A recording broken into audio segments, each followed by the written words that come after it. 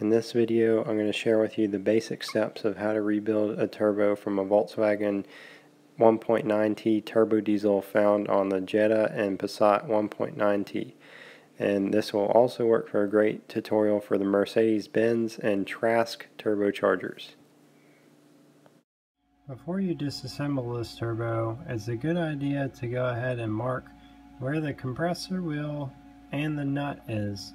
You can also even mark the shaft if you're trying to keep, well, of course it's to keep the balance, but if you mark the shaft, then you could keep the same torque spec.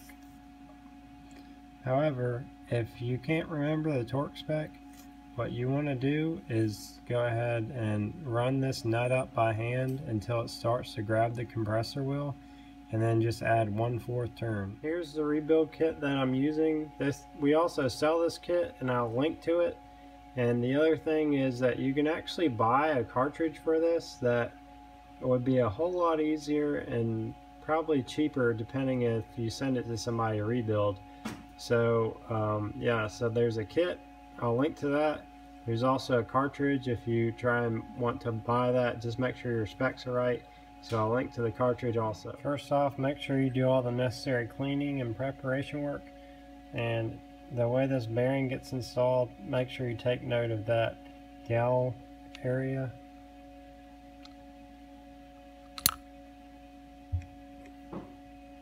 Because there's a pin that holds that in. Insert your pin. Like that. And your thrust collar.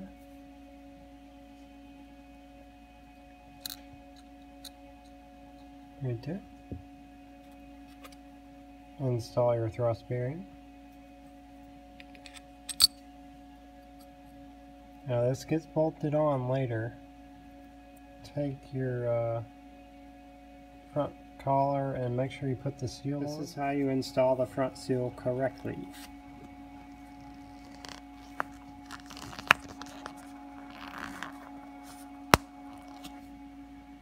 That's where a lot of people mess up. Notice how I put the open end over it. Now you can install the front collar into the plate. Make sure you put some oil on there. You just have to be patient as you kind of squeeze it in.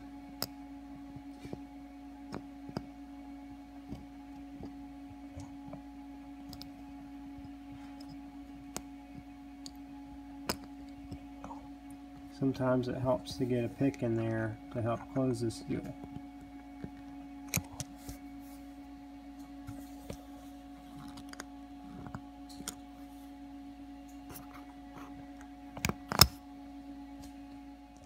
Install the seal.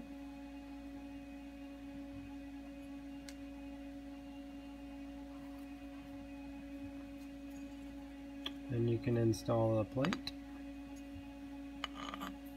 Usually this has a special way to clock for the bolts.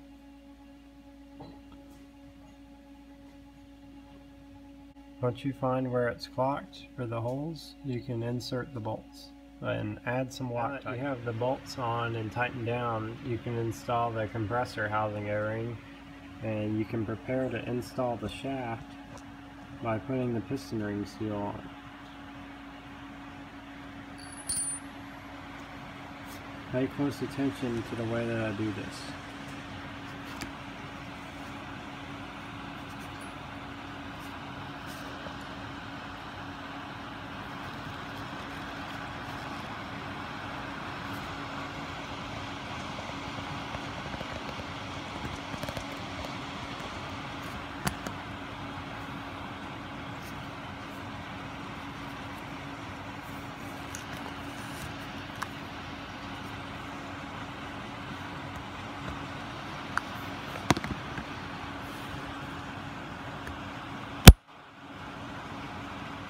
So install the heat shield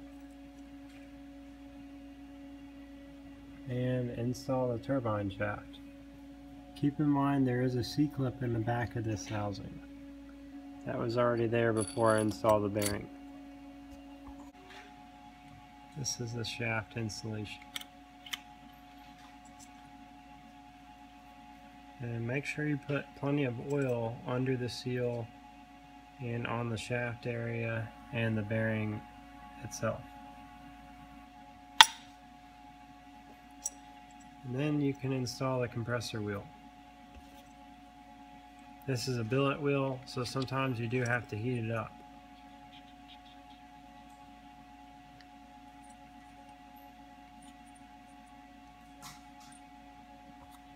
And install a shaft nut.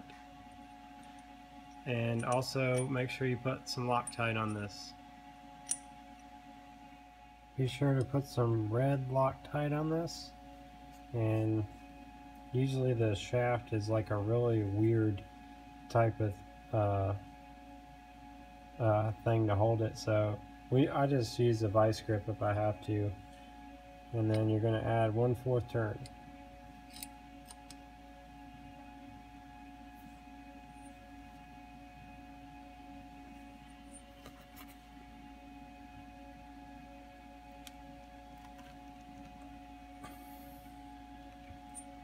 And then you're done. Here's the VGT system. Keep in mind there's a peg here.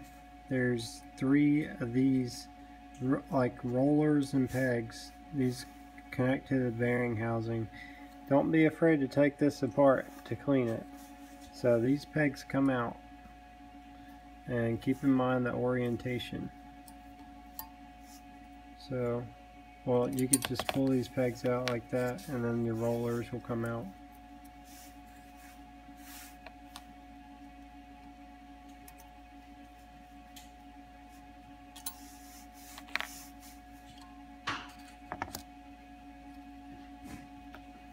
And then this peg comes out, and then the whole system will unbolt. You have 3 bolts here.